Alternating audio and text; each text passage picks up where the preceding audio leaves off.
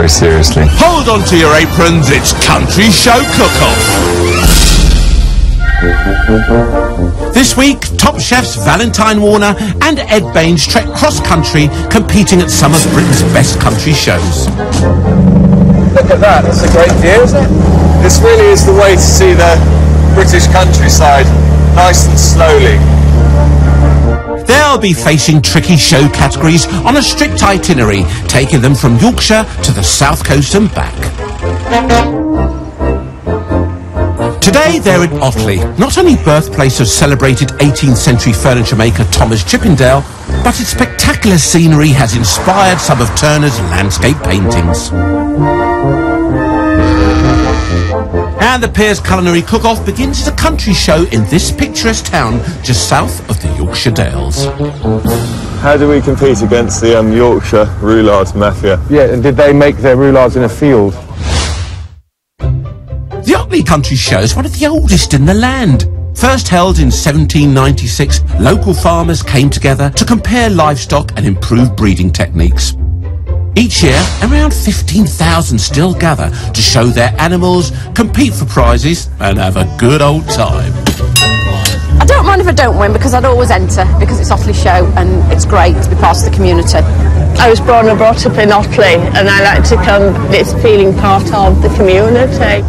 Our cooking colossi will be entering Class 39, the savoury roulade category, in one of the toughest competitions of their lives, facing some of Otley's finest with years of show experience. Critiquing their homemade handiwork will be Mr. M.K. Pickles. After picking up thousands of prize cards himself, he turned his hand to judging 15 years ago. So, how do you get a rosette from a roulade, Mr. Pickles? When I'm judging, I'm looking for uniformity, good taste, good presentation, and good colour. We don't like odd ones. They've got to conform. Rules vary from show to show. This time, there's no specific policy about presentation, but Mr. Pickles is partial to a doily. So our chefs best square up for one humdinger of a cook-off. Me, worried, I'm terrified. Got the WI to contend with. No more fiercer organisation in the whole country. Best-selling cookery author Valentine Warner has cooked up a storm at some of London's best restaurants, and he's a sucker for seasonal ingredients. So here I've got some stinging nettles. I'm not even going to wear gloves because I'm such a man. Whilst head chef Ed Baines' oyster and champagne restaurant is a smash in London's swanky Soho. Ed's partial to the finer things in life, both in and out of the kitchen. My other car's a Lamborghini. Our gastronomic duo are setting up camp within the 180 hectares of the Chevin Forest in the Wharfe Valley. Great spot, look at this. Wow. Beautiful. This natural ridge rises above the town, creating stunning views, ideal for our chefs to work al fresco from the back of their small but perfectly formed kitchen in the van. Our boys will be rustling up the scrummiest of savoury roulades to try and tempt the toughest of taste buds at the Otley Country Show. I'm going really left field on mine, heading into the hedgerows. That's dangerous if you ask me, because I'm going for the tastes and flavours that are very familiar, and what I'm going to try and do is just achieve something that absolutely is correct. So, what did you say you were doing? Telling you. Careful, lads. Tactics are key, but remember, the judge doesn't like odd ones. Otley's bustling marketplace dates back to Saxon times, and now the town has its own gourmet food trail. Val and Ed take some time out to explore the area to find out what foodie treats it has in store. I've brought male and female crab for you. Before our lads begin their cook-off, Val's going to meet one of these local artisans. Stephen Taylor's bakery supplies Harvey Nichols. I don't know if he's got any tips on making roulade, but he's passionate about traditional baking. What does bread mean to you? Well, I guess it means all sorts. It's one of the few things really that's sort of left on the high street as well, if you look at it. So we actually do make something from scratch here. Yeah. You know, in these times when most of our industry seems to have disappeared, it's nice that there's some things that are left. and it's embraced by the people of Otley, really. Stephen's parkin, a Yorkshire delicacy, is legendary among the locals. It's a traditional Yorkshire thing. Treacly, syrupy. It's not like a cake, it's not like a bread, it's just nice. Will you teach me how to make a parkin? Margarine, Yeah. syrup. Treacle, black treacle, muscovado sugar. So all of this, Yeah, it just wants to be gently malted, really. it's got that smell of kind of garage. Something primitive about It's it. primitive. Yeah. Then the gooey goodness is ready to mix with the other ingredients. How long have you been making parkin for? Can you do it with your eyes closed? Probably not. It might be slightly dangerous, but since since I was nothing but a young child. Yeah. These are the dry ingredients: flour, okay. coarse or pinhead oatmeal, Yeah. and that one's medium oatmeal. Okay. Coarse stuff. We put this in really because it gives it an extra bit of crunch. I've put crystallised ginger in it before, which is really, I really bet that's nice. great. Yeah, it is. What about hot fresh ginger? Yeah, haven't done. Could be nice. It could. It's something for the future. Anyway, I haven't even eaten a simple parkin before, so maybe I should just pipe down with bright ideas until I've eaten it. That's right, the fruit of the pudding. And then baking powder. So can I give that all a bit of an You can give it a bit of the old... hoo-ha? And then, you want to pour all the hot Okay. stuff into there. Okay, so 2 litres of castrol. That's right. My puny southernness is coming through. So you think you need to start loosening? get the milk in there. Yeah. Well, Yes, quite stiff.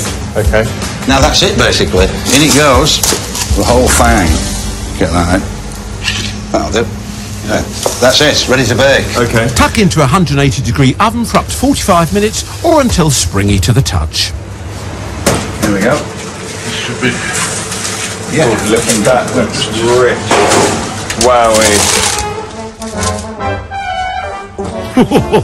Careful, you'd think he'd know better. Just beautiful. This is cake with attitude. Why would you ever eat a cupcake when you have parkin? And while Val is stuffing his face, Ed's got his eyes on the game, and one of his tricks to try and win over the judge is using Yorkshire produce. This is locally grown. The rhubarb is... I just have one bit of rhubarb. Yeah. Got to, really, in Yorkshire, haven't you? Fantastic.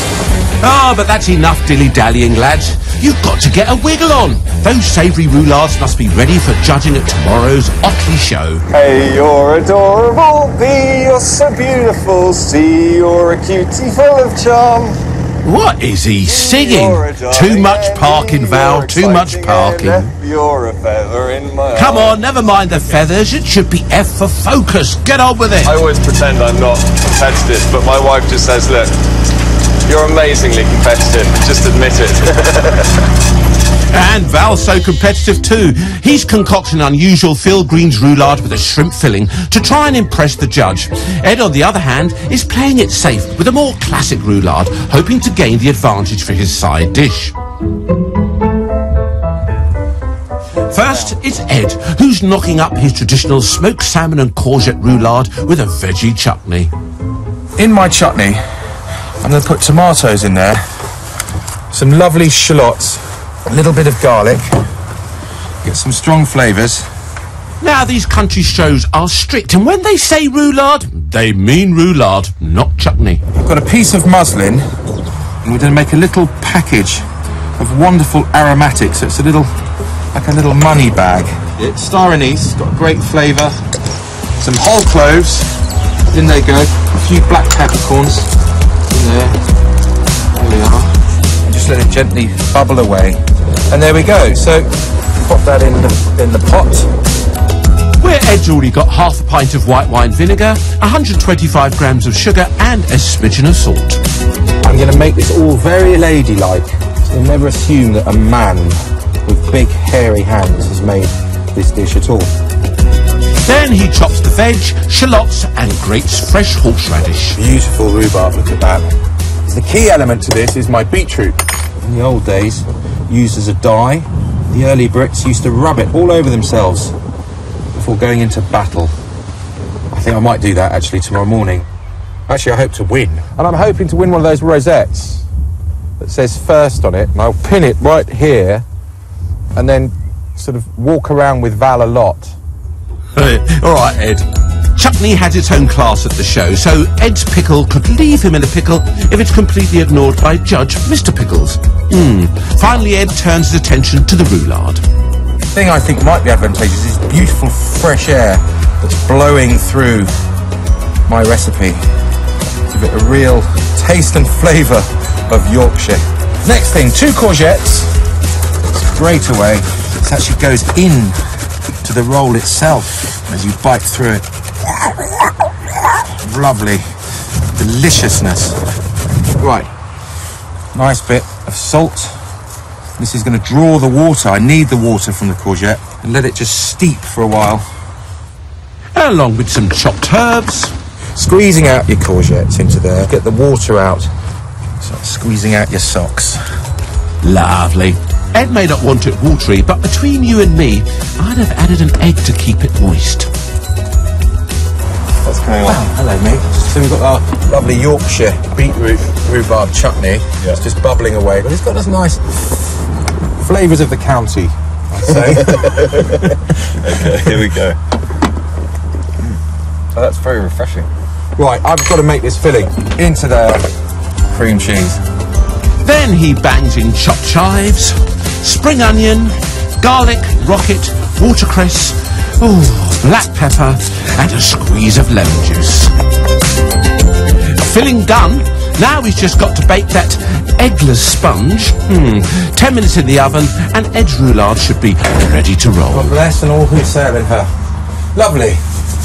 Quite pleased with myself. Now Val's taken over the kitchen for his field greens roulade with brown shrimp. Roulade in a field. There's all the other entrants in their nice cosy houses, sipping cups of tea or maybe even a glass of wine, taking it at a very leisurely pace. And here am I in a windy, cold field with it just about to rain. I've taken a very different approach from Ed. Ed's is more kind of cakey, bready kind of thing. I'm going for more of a souffle, light and fluffy approach. In go my shallots, some celery salt, not normal salt, it's got a bit more attitude, a bit meatier in a way. So here I've got some stinging nettles. I'm not even going to wear gloves because I'm such a man. Oh, yes, you are. I want to show that, you know, southerners can be tough as well. Ow. On second thoughts. I've got some wild garlic here, but once you start cooking wild garlic, then it kind of loses its attitude, so I'm going to put it all in. Making a whole kilo of mixed greens. My nettles, wild garlic and spinach are nearly ready to come out, so I've got some cold water to refresh them. It'll stop them cooking straight away, keep their colour. I hope there's no beetles or nice insects underneath this. Make sure that's really well drained. Okay, then in it goes cold water, cool straight away. I need my greens to be as dry as possible, so I've really got to wring them out, otherwise I'm going to end up with a really soggy mess. Who needs a sink when you got a field? Go on. Val then pops chopped marjoram in with the shallots. And I'm going to add one of my favourite spices of all. Great with nettles. Do a little bit of nutmeg. Again, don't overdo it. That. Marjoram, nutmeg, celery salt. Oh yeah. So, how's that eggless roulade sponge getting on, Ed? I'm not very happy at all with this. The texture's wrong, it's dry. Got to redo it, I think. Right, what's going on? Well, it's no good, it's sort of dry. Oh, I thought so. Rather than flap around, the idea is just destroy it. That's very drastic. Throw it somewhere and the birds will have it. They'll love it. It's more like a doorstop, innit, Ed? Space is tight, and it's not just Ed's roulade that's cracking under pressure. I'm having a tiny stroff at the moment, in case you were wondering. But my everything's just blowing all over the face. And, you know, this is fine, this is camping. But when it's a competition, it's a slightly different matter. Right, so... Val's whizzing up his field greens, shallots, and not forgetting egg yolks. I want to